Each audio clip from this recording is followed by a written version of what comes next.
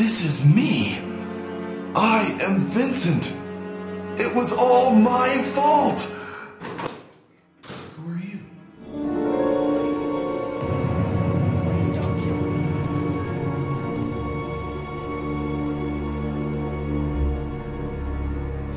me. These games are fucking bad.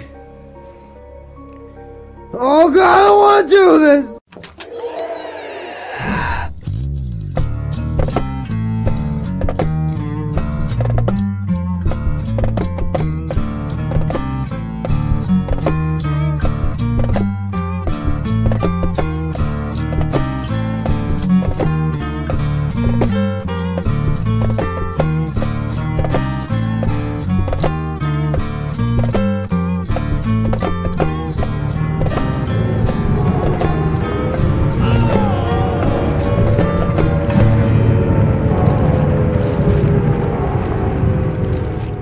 Hey, you made it back.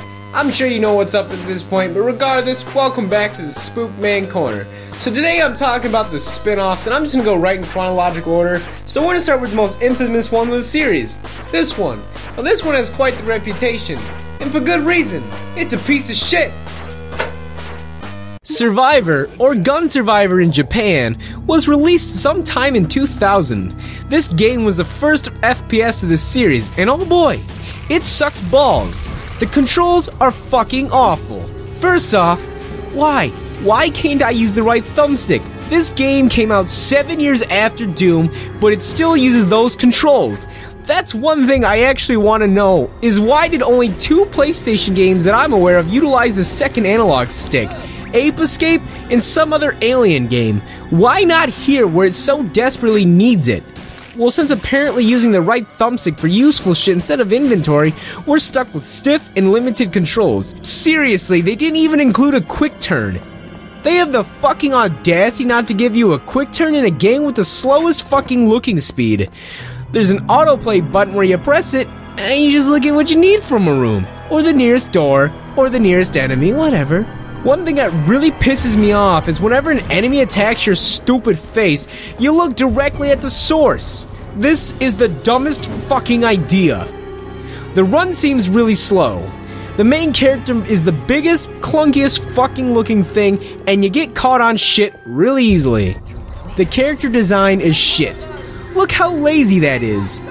For a full 3D PS1 game, the environments look pretty good and are well textured. That being said, the areas are fucking tiny, which showcases these older games' use of loading door animation. Actually, if there's something that drives me fucking nuts about these games, it's just the abundance of door animations. The enemies look like shit. Since the game is full 3D, they really had to reduce the textures and polygons. The zombies look awful. These weird soldier fucks makes tiger sounds when they die. What the? Mr. X, for whatever reason he's here, looks like shit. The Tyrant looks like a vampire from Soul Reaver, and looks like shit. It just all looks like shit. The story is ridiculous. I'm actually not too sure about it overall. Something about getting off the island with some lame attempt to connect shit together with a name drop of Leon. That's right. At the request of my friend, Leon S. Kennedy. Something with Vincent being an asshole. Die, Vincent! Die! Art being the cool guy. Don't fuck with Ark, man. He got them combat rolls. It's bad. The voice acting is some of the worst I've ever heard. Thank you. You are a good boy, Lot. What? Vincent? It's me, your mother. My mother? No. This is me. I am Vincent. So this is where the city is controlled from. A murderer? What are you talking about? Answer me. Who did I kill? It's not even funny. It doesn't even cross into that spectrum of it's so bad it's good. It's just fucking terrible. The game offers a branching path system, which is fine, and if the game wasn't such a chore to play, I'd actually like to see the rest of the choices. I don't know, but don't worry. We can fly as long as we have fuel.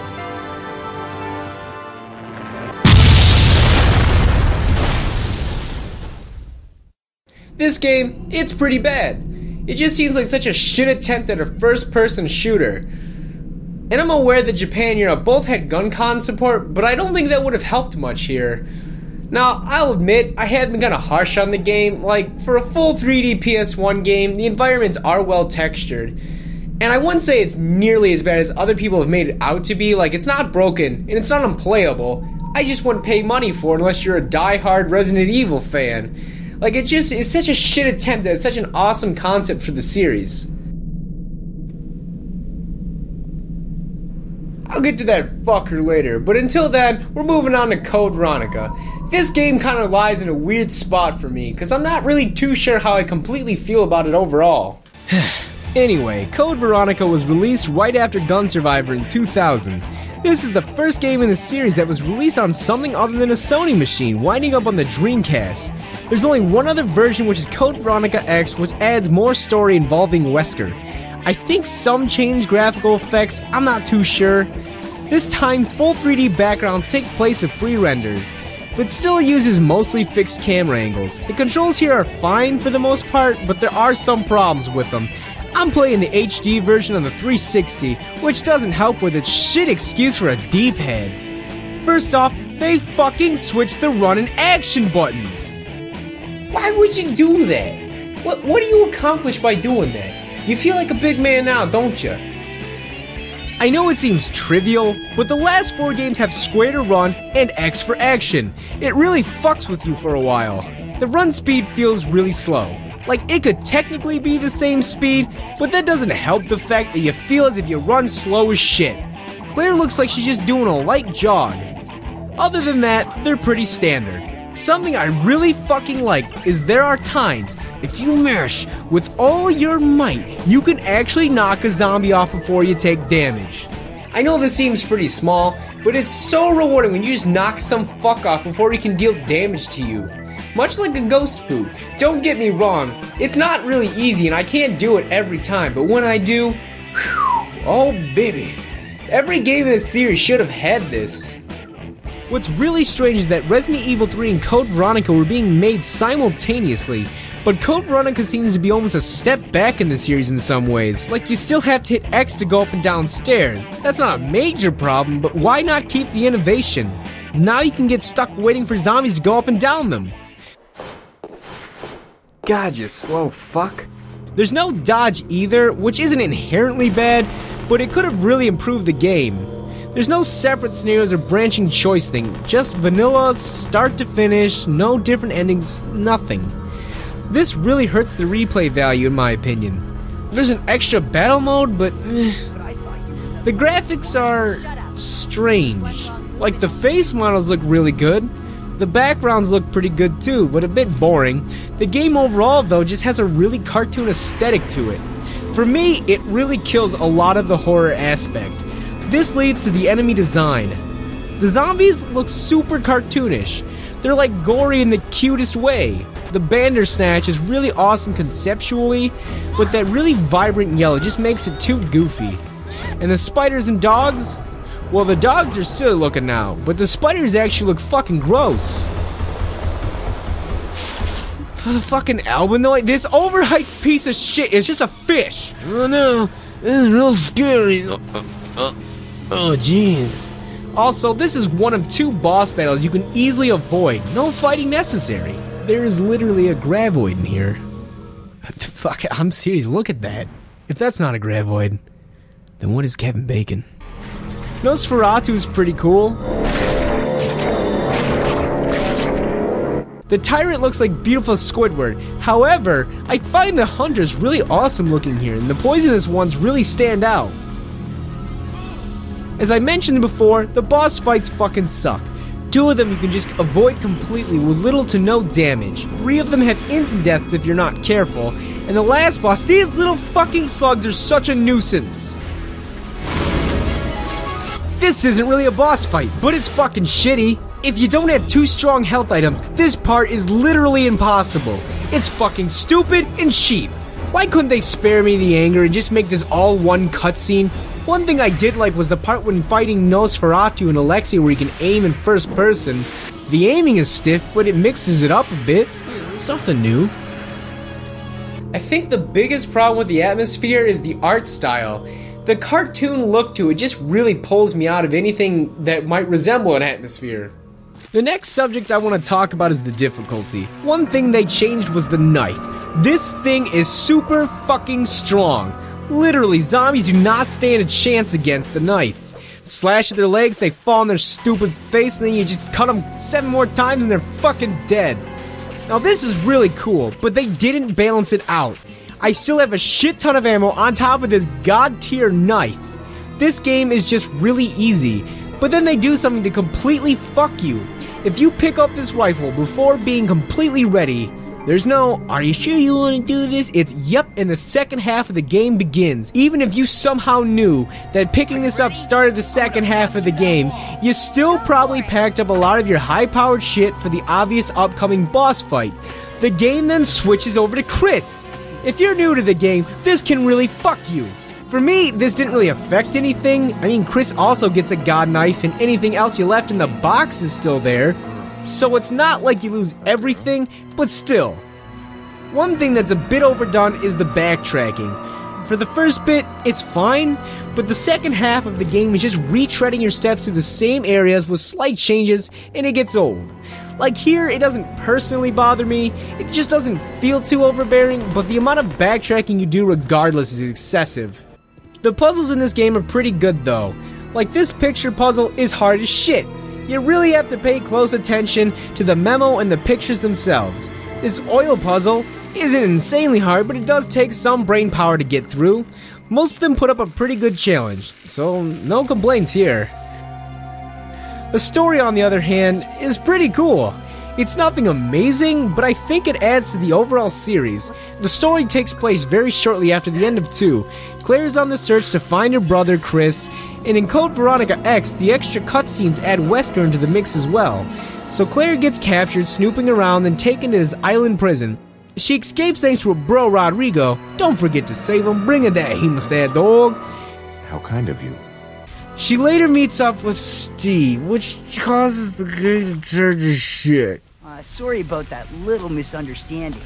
But like, everything surrounding Steve just sucks. I don't mind over-the-top shit, but Steve has not only gone over the top, he's leaking all over my counter and making a mess. And that's why I fucking hate him. So either Capcom thought that was an accurate portrayal of a 17-year-old, or there's some joke I'm missing about Steve. There's so many times where they try to set up really emotional moments, but Steve comes and fucks it all up. Father!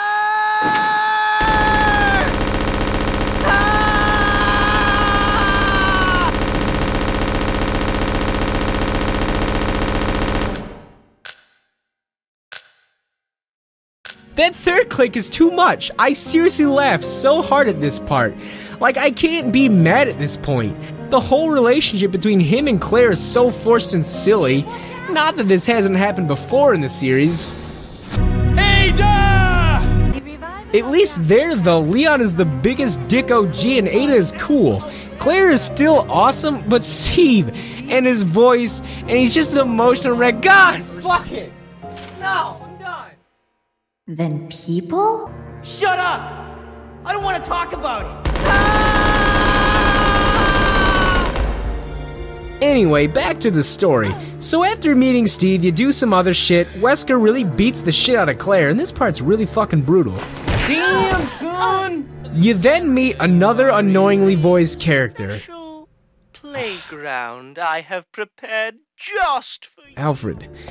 His family owns the island. He blames Claire for his failing and tries to kill her.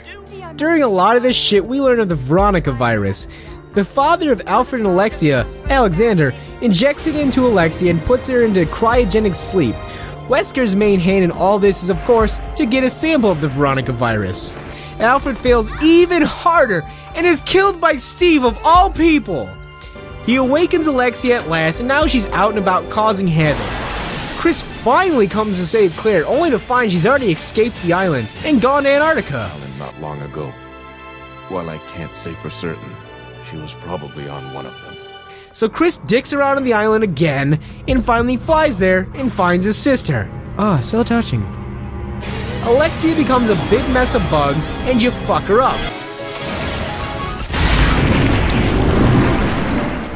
Wesker shows up at the last second to cause some problems for Chris and manhandles him, then gets shit on.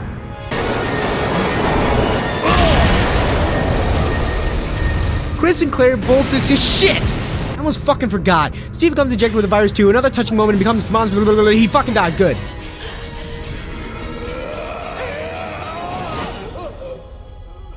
One thing I want to touch on really quick is Alfred. Sure, they picked, again, possibly the most annoying fucking voice. Welcome, Claire. But I really like the whole part about him being crazy as fuck aspect, dressing as his sister, talking like her. If it were approached a bit differently, I felt as if it could have been really awesome. So Code Veronica isn't really great, but it's not really bad either. It just kind of floats in the middle of the spectrum. It controls fine, the story is there, and the graphics for their time were pretty damn good, especially for Dreamcast standards. On the reverse, Steve is such an annoying piece of shit. I'd say if you're a Resident Evil fan and you haven't played this, definitely pick up a copy. But if you're not, skipping it's not that big of a deal. So we delve into the next spin-off that only came out in Japan and Europe. And oh boy, it's fucking garbage. Gun Survivor 2! This game is pure shit. Like, at least the first one seems like a finished game, more or less. But this game just reeks of rushed out the door cash-in. It looks like shit. Everything about this just looks really rough. Nemesis, for whatever reason he's here, he gets loose. Oh, okay. He looks fucking goofy as ever. It controls like shit. This is the PS2. Why can't I fucking use the right thumbstick? Seriously, this is the second time they fucked it up. Use L2 and R2 to turn left and right respectively. It's just a first-person shooter version of Code Veronica, more or less. And the only reason I assume this game isn't nearly as talked about is because it never came out in the good old-fashioned US of A. It really is an abomination. Well, that game is garbage, unless there's some miraculous part I missed in the middle of the game. So the next spin-off we're gonna get to is Dead Aim. This is a weird, over-the-shoulder, first-person shooter hybrid about some guy. Great! The game came out sometime in 2003 for the PS2. As mentioned before, it's a weird FPS over-the-shoulder hybrid, which once again, on paper, sounds fine, but once again, failed in execution. This game looks pretty meh.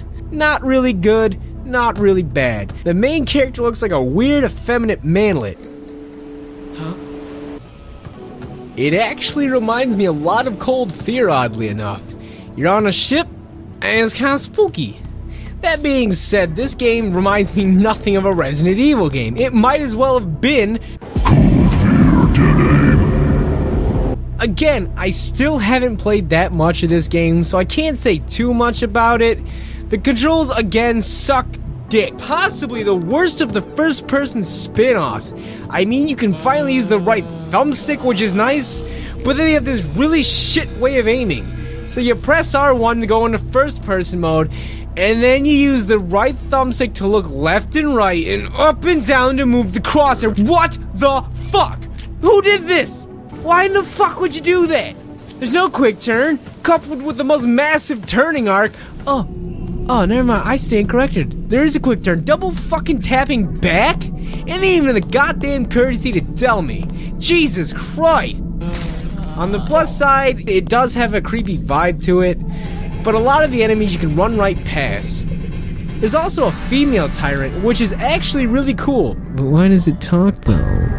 As scared little rats with an ugly, useless gun. So once again, unless this game gets really good halfway through, it still seems pretty bad. Moving on, Outbreak. This game came out after Dead Aim, also in 03. I still have limited experience with this one as well, but this one actually seems really fucking awesome.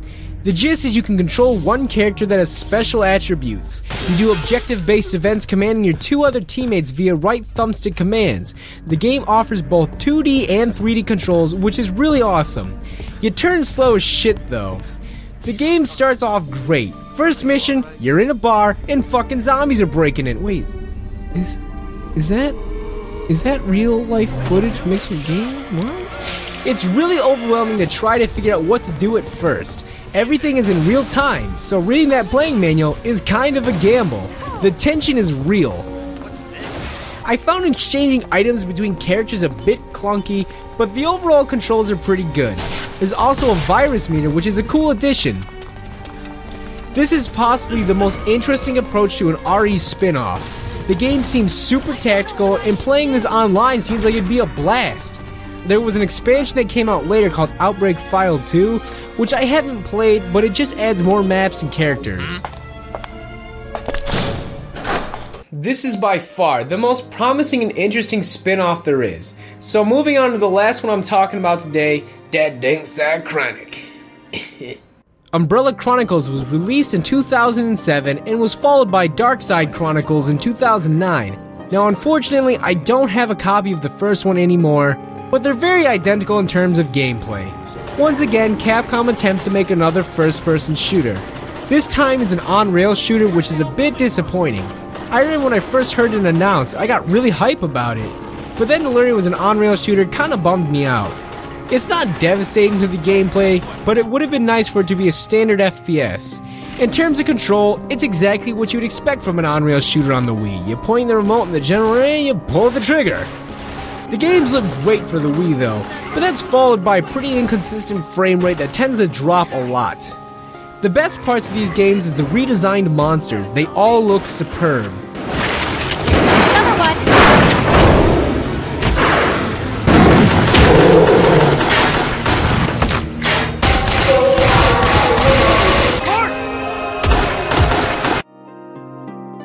The cutscenes look fucking amazing.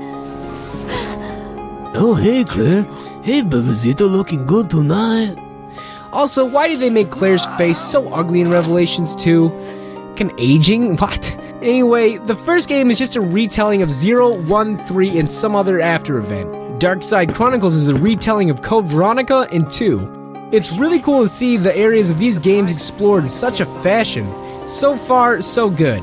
The environments harbor hidden archive files which lends more story and shit, but that's cool, I guess. Here's where shit turns sour. First off, in terms of control, the Wii seems like the perfect console of an on-rail shooter, but for whatever reason they thought it'd be so great to have this really obnoxious head shake. The head shake fucks me up so bad. Aiming accurately is now a thing of the past. Like, have they not played House of the Dead? Shit's smooth and stable. Adding this faux realistic head shake was a fucking bad idea. Also, in the Code Veronica segment, they tried to make Steve more likable, but still kept his really annoying idiosyncrasies. This next part isn't so much about the game specifically, but more about their creation. So Umbrella Chronicles comes out, and it's more or less a fun little shooter. Then they release Dark Side Chronicles. Again, the game is fine, but my main question is fucking why? The games aren't bad, but why didn't they use the money to make something better? Seriously, instead of a Resident Evil 2, 3, or Code Veronica remake, we get this piss-poor excuse for this, like, reimagining of the older games. Like, the games don't directly piss me off, but the fact that the money went towards them instead of something the fans have wanted for years just blows me away. It's like Chronicles 2 even plays off that by even including RE2. That was the main selling point. They spent time doing the 3D models of the entire second game. All areas have been redone. Why just not go the way of the fucking remake? What the fuck? You obviously know people want these games remade to some degree. So instead of making those, you give us this. Unless there's some master plan all along just to tease us, then sure, that's fine. But seeing as Capcom just remastered the remake to test the waters of survival horror viability, I highly doubt that. Seriously, Capcom, stop fucking me. Stop releasing all these fucking cash-ins. I'm waiting for them to re-release Resident Evil 4 again on this gen. Resident Evil 4 Ultimate HD Edition, now available on the PlayStation 4. Only $20. So I kinda got off on a tangent there, but whatever. So concluding the episode, most of the spin-offs are pretty bad. The only ones I can really recommend are Outbreak and Code Veronica. And even with Outbreak, I haven't played it too much, so I can't say too much about it. And for Chronicles, they're fine, but that head bob really pisses me off. So check in next time when we get to this fucking masterpiece. Oh yeah, baby. Oh yeah. Oh!